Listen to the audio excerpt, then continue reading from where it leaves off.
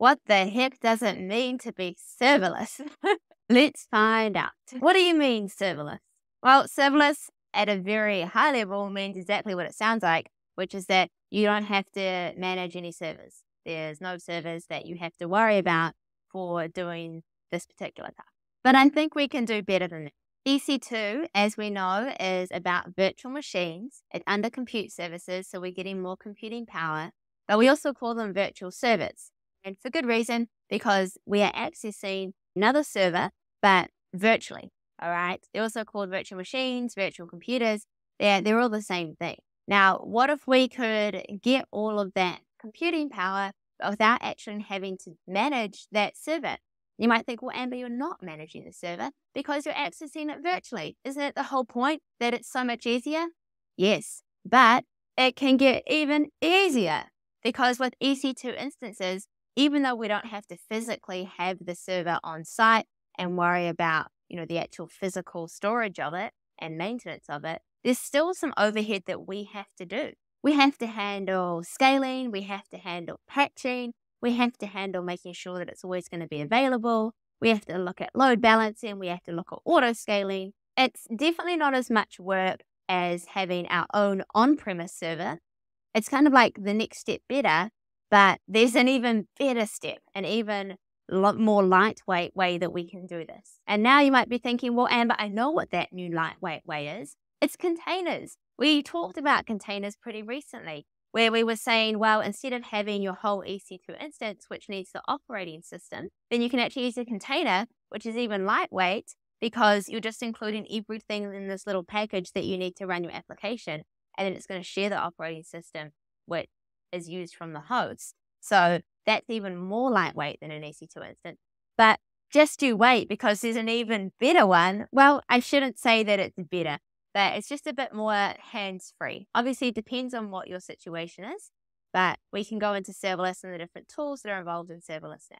Now, just to be clear, serverless doesn't mean that there's no servers involved at all. There are still servers involved, but you just don't have to manage them or configure them or worry about them in any way. In fact, you can't even see the underlying infrastructure that's going on underneath your application.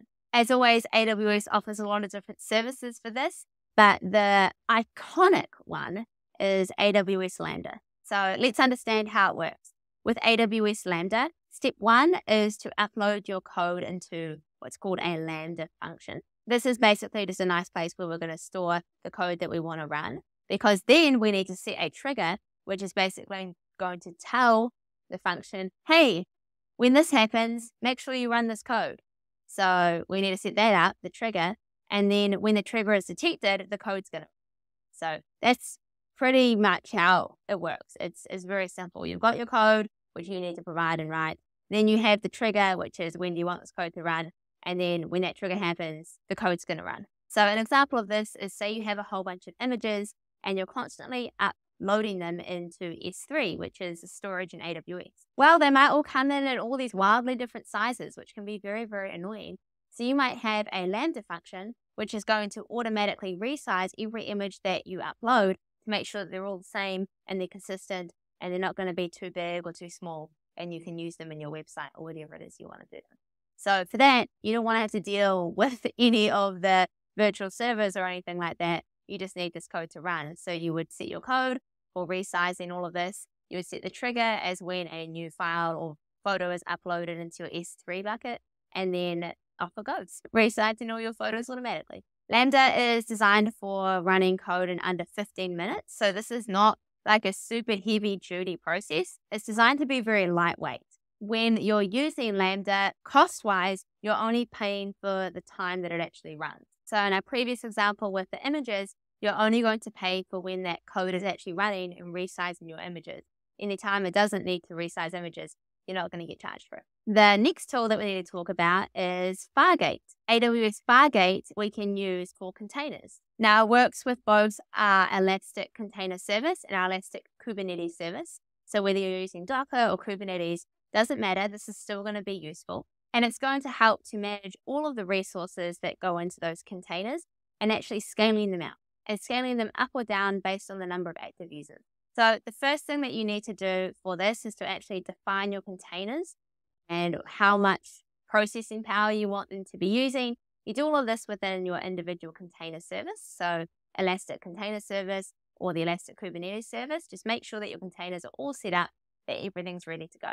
Then you create your cluster, which is about telling your containers where they're actually going to run. The cluster might span across multiple different availability zones so that if one of them goes down, it's still going to be okay. The whole thing is still going to run. Your launch tasks is tasks that come from you when you set up your containers in task 1. So this is about actually how do you set up your containers? What do you want them to do? Where do you want them to run? How much computing power do you want them to use? All of those things that you set up when you create your containers and set them up. And this one, you're actually kind of calling on those different features and those different tasks. And you're saying, all right, we're ready to go. This is what we want to do. All hands on deck. We're about to take this off the ground. And then it's over to Fargate. And Fargate is actually going to handle the managing and the deploying of all of these containers. It takes care of the scaling, the load balancing, and the monitoring for you. You can, of course, additionally monitor your containers using CloudWatch and set up your own auto-scaling policies. But Fargate is going to do a really good job of managing all of your different containers and where they're going. Now, why it's serverless is because it's abstracting out all of the infrastructure layer so that you don't have to worry about it. You're just focusing almost entirely on your containers, the workloads and the applications that are within those containers. Fargate is dealing with the operational overhead of actually managing all of those individual servers. If you want to give this a go, then I would recommend that you start with, creating an EC2 instance and then build it up from there. And this is kind of at the other end of things when you're trying to automate as much as you can and take as much off your hands as possible. Happy learning. We'll see you in the next video.